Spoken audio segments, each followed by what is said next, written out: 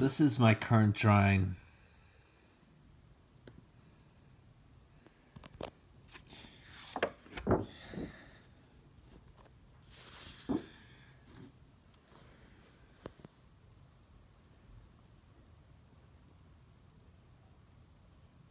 It's I showed this before actually, I think, in another video. But it's this kid who is, so this guy is pointing his finger at this kid, telling him where to put down his backpack. And I cut it up like this, so I have him, the shadow of him pointing instead of his actual arm down here, and I have his clenched fist over here, and I have this kid putting his backpack down over here. And as you can see, I worked on the backpack a bunch last night, and I'm pretty much done with this clothes. I'm just gonna leave them. So the next is to start working on this guy's arm and shorts, and this is a post for the basketball hoop, and that's really it. It's based on this that I chopped up from the fence, which is the basketball court I play at in the summertime. But I'm not working on it today. I had a really long day. So I'm gonna relax and just work on chopping up these images. So let me see. And I just wanted to show sort of some of my progress. So one problem I've had recently is that I keep getting trapped into this 3-cell format, which I'm uploading right here. So like this is something I set up recently. This is based on the same Gazelle, the same game as where the Gazelle was playing, who I've drawn and I've showed you. It's also at the fence. And this is just a different sequence. The Gazelle's not shooting right now, but these guys are all there. I love these expressions. And then the ball is up here, and this guy is sort of reaching out for the ball. And I thought it was pretty strong. I spent about like 6 hours on this before I came to the... So I spent 6 hours chopping up this scene, because this guy is very important, actually. He is in this amazing pose that I've been trying to figure out how to capture. So let me show you. Okay. So this is it.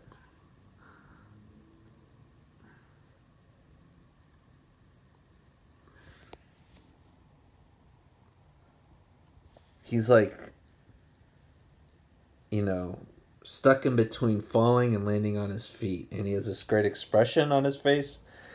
And then over here, I might actually just do this. This looks good. I overthink these things way too much. This is fine for this sequence. But I have these guys here. But there's another photo before this where he's starting to run. This is before he starts to fall. And it's, you know, and it's also perfect with this guy. And I decided to chop it up like this so their hands are meeting, blah, blah. But the problem overall is this. This is a main, fundamental, crucial problem that I've been having with setting up all my future drawings, is that I keep relying on this 3-cell format. I even said, when I was trying to figure out how to combine this image with this image, I said, I'm just going to go back to the 3-cell format, because nothing I'm doing with this is working, and try to combine this. So I pop up my 3-cell template, and boom, it works perfect. So maybe, okay. So maybe it's not entirely wrong. 3 cells, 1, 2, 3, seems to be the perfect solution for all of my photo setting up. Blah, blah, blah, whatever. 3 cells, that's what works. And it always works. Always, always, always. And that's a problem because I don't want to do the same thing over and over and over and over. Especially with the way I've set these 3 cells up right here. I mean, there's all sorts of things I could do. And I never want to do the same thing over and over. Part of me wants to justify it and say that, you know, newspaper strip artists for like, you know, half a century always used the same exact format, which was 1, 2, 3, 4 cells. You know, they never vary from that. Look at All Peanuts by Charles Schulz. It's always 4 cells long, unless it's a Sunday strip. On the Sunday strip, he'd mix it up a lot and experiment. But he took this just very boring 1, 2, 3, 4 sequential boxes and took it as far as he could possibly go. But I don't want to do that. That's just not my nature to do the same thing for my entire life. And actually, it's funny I say that. I'm such an this not entire. I'm not being totally honest. This is 4 cells, what I'm working on now. But most of the time I fit into 3 cells. So for example, remember this guy? I showed him in another video. I was trying to figure out how to do him, and I said, "Oh, let's just let's just break them up into 3 cells," and it worked perfect. Actually, it's not that simple. I spent maybe 2 months. No, I spent maybe a month trying to figure out this particular sequence.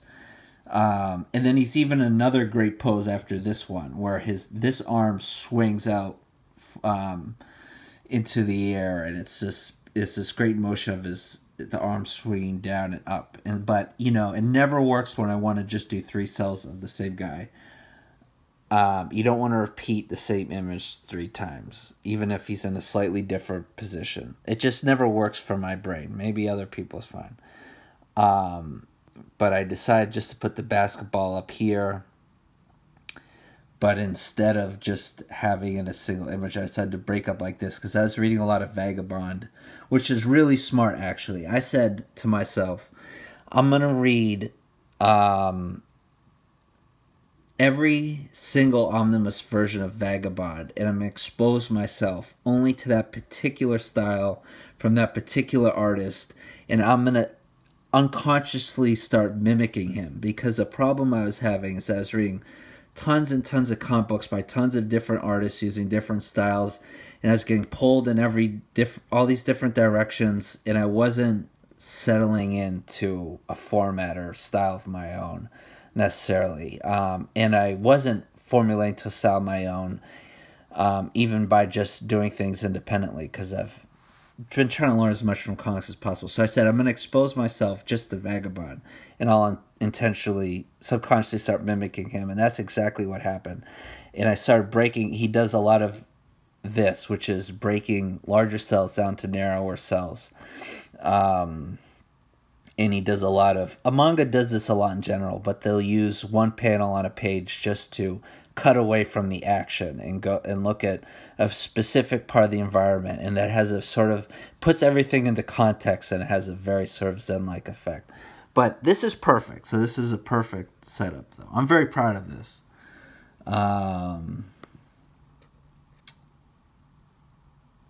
Lots of failures.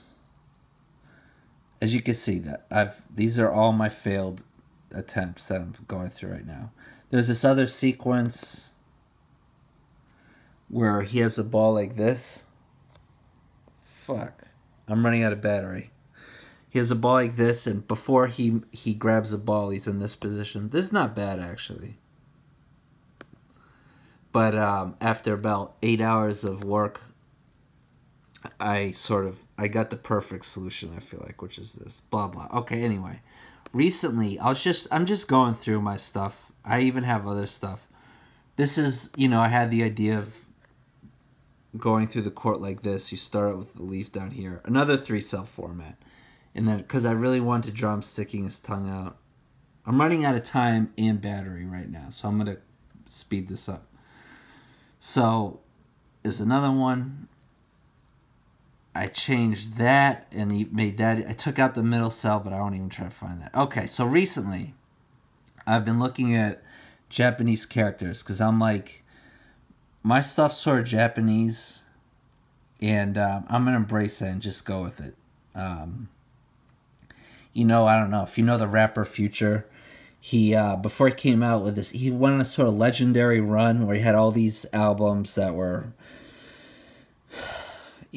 sort of depressed but incredibly atmospheric and sort of stream of conscious.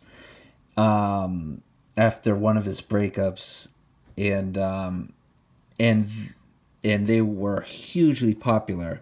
And he said that before he went on that run, he said he's going to take the aspects of his style that he knows people hate the most and just amplify it by like 10 times. And that's exactly what he did. And he went on this legendary run and had an incredibly unique sound that changed the sound of hip hop for years, man, even to this day.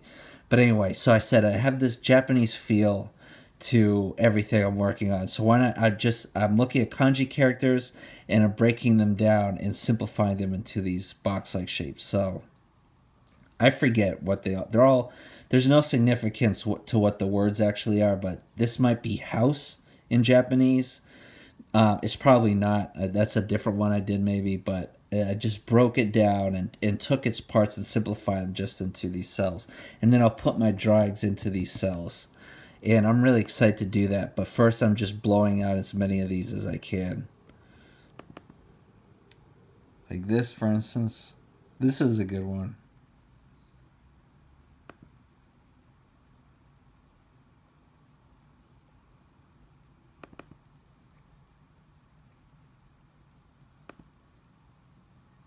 This is power in Japanese, but it's bothering me. I don't know if I like it.